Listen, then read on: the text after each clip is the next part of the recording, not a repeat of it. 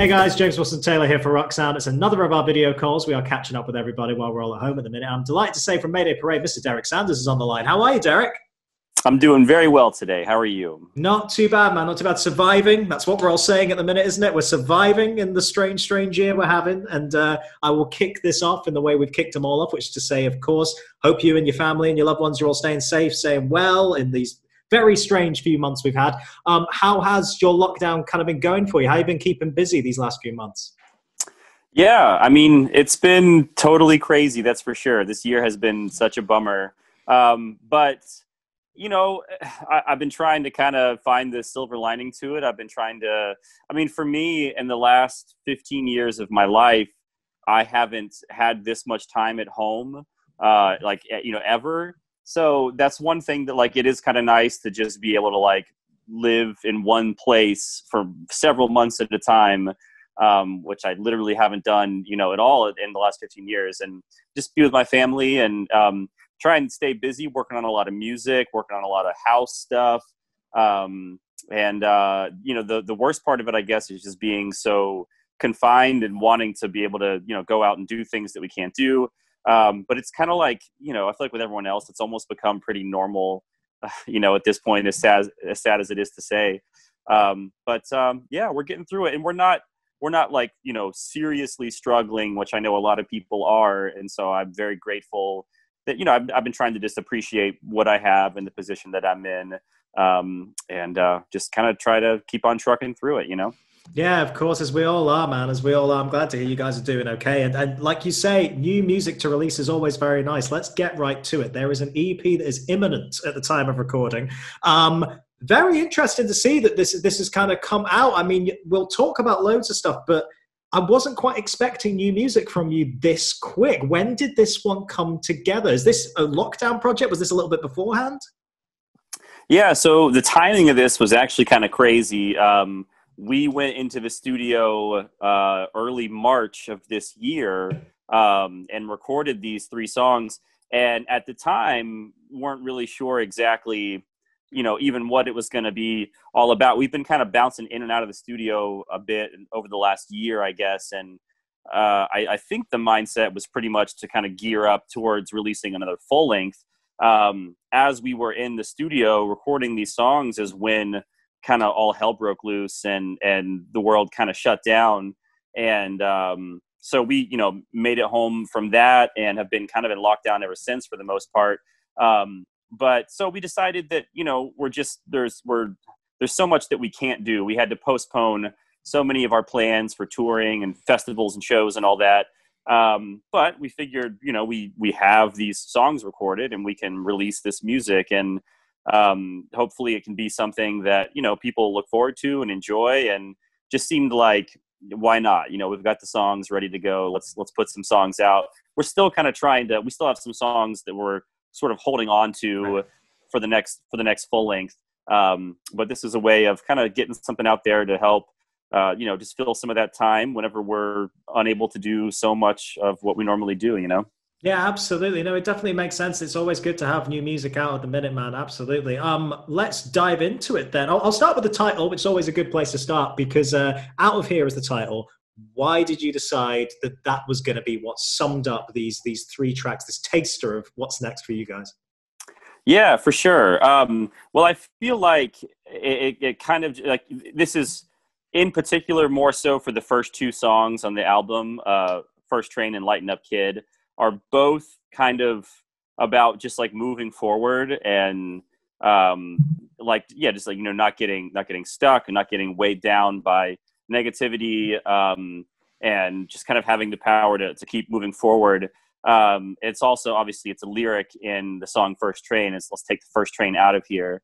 And I don't know, we just kind of thought that was cool. And especially just in these current, times of craziness, the idea of, getting out of here and just getting out of this current state and moving forward is just seemed kind of just appropriate, I suppose. Yeah. Yeah, very apt to have some songs of escapism right now, I'm sure. It definitely makes sense in that vibe, for sure. Let's go through them then, because, yeah, First Train you've mentioned right there. it's big, man. It's big anthemic stuff you've gone for here. I really like this EP, by the way. I'll say that at the top. But like, it's almost heavier than maybe some of the last album, I would say. It sort of feels like you're kind of playing in heavier territory on that one. Talk to me about how that one in particular came together for you. Yeah, for sure. Well, I mean, yeah. First of all, I absolutely love that song. Obviously, it's kind of difficult to say because it's so new, but I think that it's one of my favorite songs that we've ever recorded.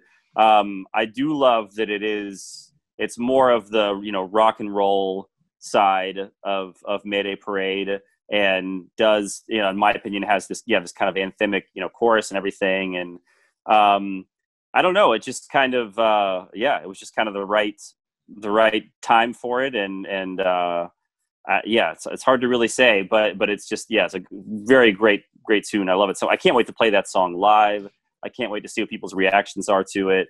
I think it really kicks off the EP in such a nice way. I love the riff and everything. And, it's a cool song. And again, it's just, it's about just moving forward, moving on to better things.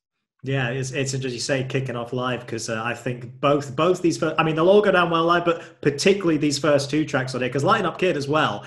I mean, that's as close as you're going to get to that classic early noughties pop punk sound that you're ever going to get. It's almost like you're channeling that era again. It's really, really nice to hear. Again, what was the thinking behind that track? Yeah, for sure. Well, that's kind of the idea with that one, was like, that's a song that Jake wrote. Our drummer Jake wrote the majority of that song. It's just kind of like that, early to mid 2000s pop punk energy. It's got such a fun, just energy to it, in my opinion. It's pretty straightforward, like nothing, new territory with that one. It's just kind of like the classic, pop punk Mayday Parade, best we can do kind of thing. It's great to hear, though. Like you say, it's fun. It's nice to have that right in the center of this EP, just a big chunk of fun that, again, I think will absolutely go off when shows come back. And then we get, of course, a softer moment, which I guess is more in line with some of your more recent material, I would say. But yeah, I Can Only Hope. Really beautiful little ballad there. Really nicely done. Again, when did that one come together for you? Yeah, thank you. That's one that I love as well. Such a catchy song. And, of course, I don't think it would be a Mayday Parade piece of work if we didn't have a slower, sad song on it. So it was an important feature for sure. That's actually, that song we had recorded last year. It wasn't in this last session that we did that one. It was further back. I don't even remember when it was at this point. But last year we went in and recorded a handful of songs, and that one definitely, kind of raised its hand as one of the stronger ones. And so it just kind of made sense to put on this EP to kind of top things off and throw that sad kind of ballad song in there. Yeah, it is a really, really nice mix of that kind of classic Mayday sound. But like I say, I feel like there's some of your heavier material there on First Train, and then obviously the kind of classical box. It's nice to be having that balance. Is that what you're finding with the rest of these sessions? Like you say, it was intended for a full length. Is it a big mix this time? Is it in this kind of similar territory? What can you tell us about what's to come?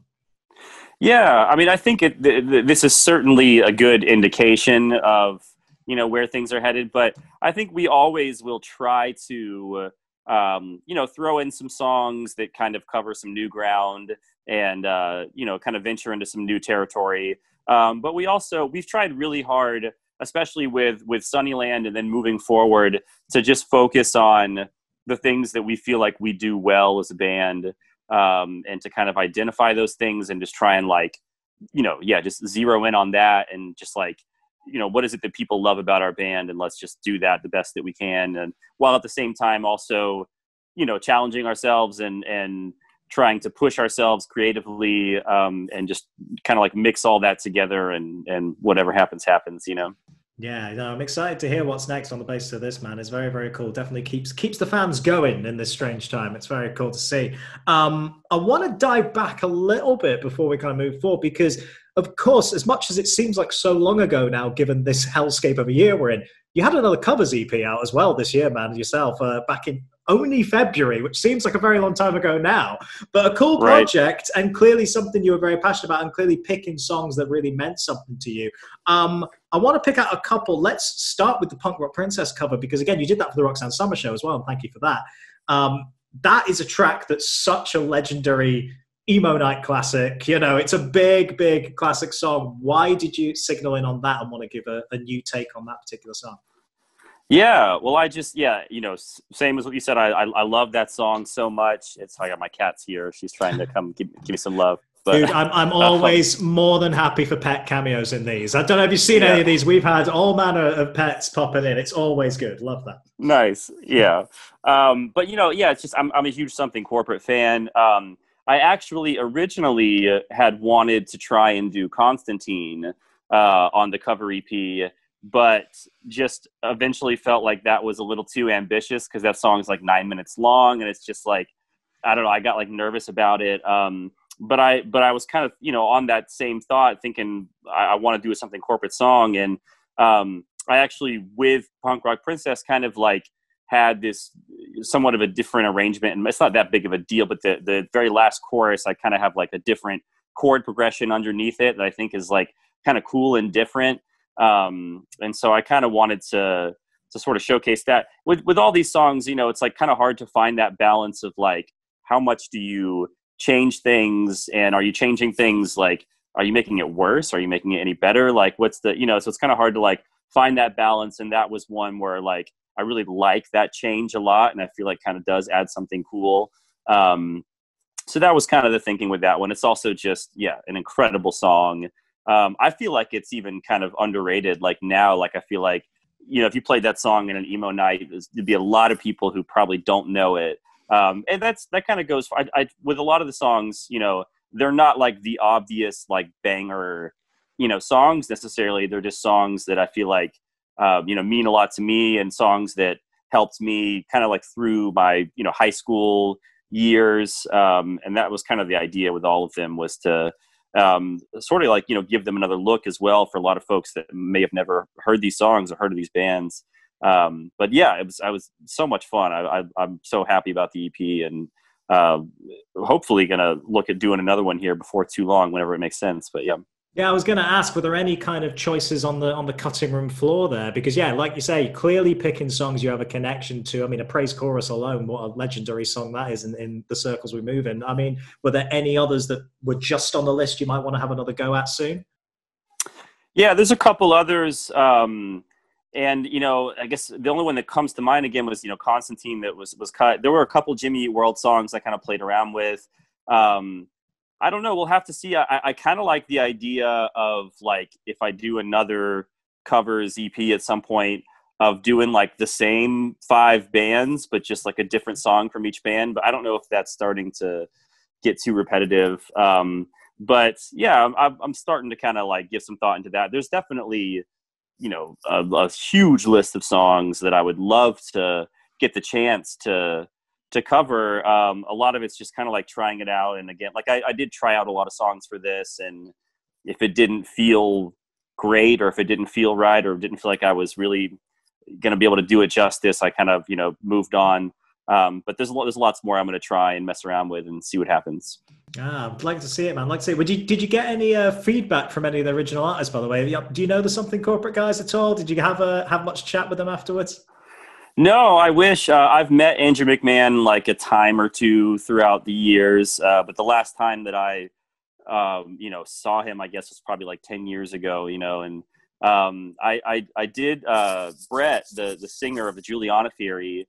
We met on the Warped Tour cruise. I guess I forget how long ago that, like 3 years ago or whenever that was, and kind of chatted, a little bit there and exchanged numbers and he texted me and was super grateful and about me doing the August and Bethany Juliana Theory cover. But other than that, I guess, I don't. I'm not in contact. Well, then also, so the first song on the EP, But Lauren, is a song from an artist in Tallahassee named Mike Hansen that nobody really knows. He never kind of made it outside of Tallahassee necessarily, but he was a huge influence on me growing up, and one of my favorite artists of all time. That's actually kind of how it all started. Was I covered the song But Lauren I recorded for my wife. Her name's Lauren, as a Valentine's Day just like thing. And I ended up talking to Mike, and I told him I did that, and he wanted to hear it, and I showed him, and he was like, dude, this is great. You need to put this out. And then I was like, oh, maybe that could be cool. Maybe I could record some other covers, and it just kind of like all started from that.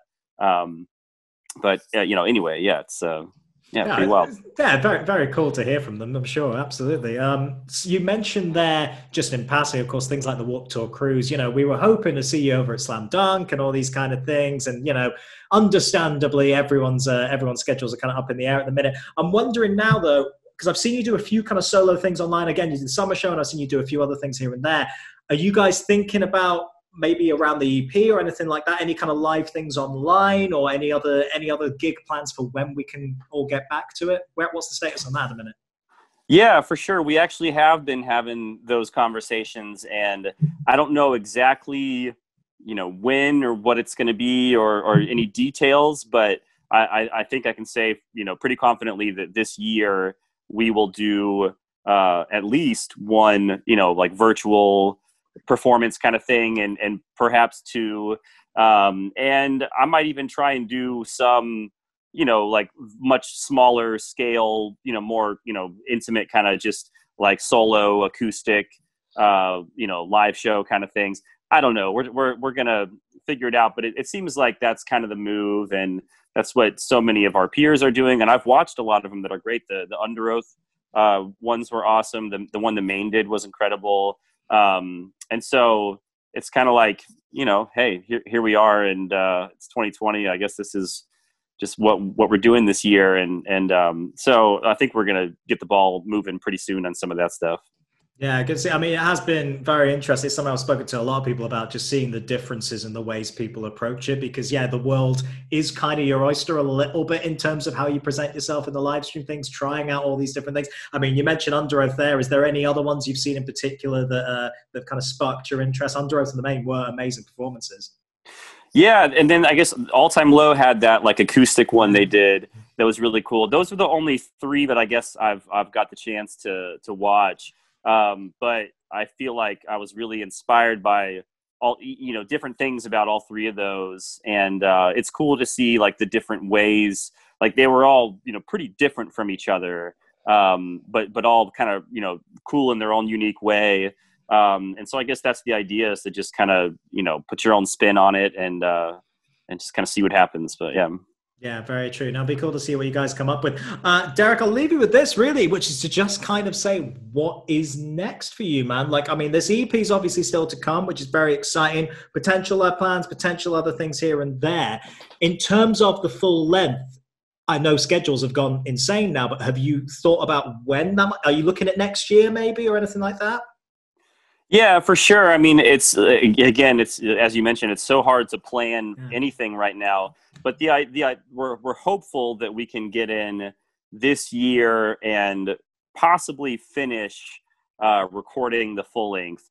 It's going to depend on a lot of things, and it's also it depends on the material that we have and whether we feel like we're ready yet to put out to record I guess a full length worth of material, but that's what we're certainly trying to do, is finish up a full length this year, have it out by next summer, maybe, possibly, but that all is very loose and could change, but in the meantime there's also a lot of like everyone's kind of doing like Jake's doing his Via Fiore sort of solo project thing, which is really cool, and I am actually, beyond the covers thing, I have an EP of just original songs that I've written and recorded, mostly done, that hopefully should be out next year, maybe February, maybe a year after the last one, who knows.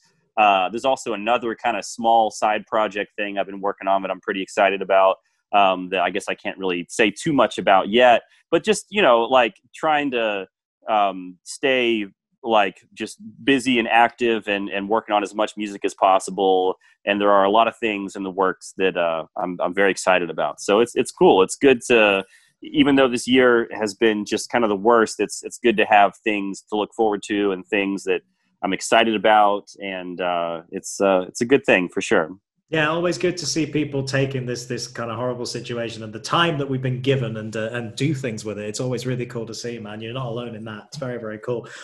Derek, always good to chat to you, man. All the best to you. I really like the EP, and it's going to be great for people to hear it. And you know, just all the best to you and the family. And we will see you in the UK, hopefully sooner rather than later, man. All right. That sounds great. Thank you so much for having me. It was a pleasure. Always good to see you. All right, Derek, everybody.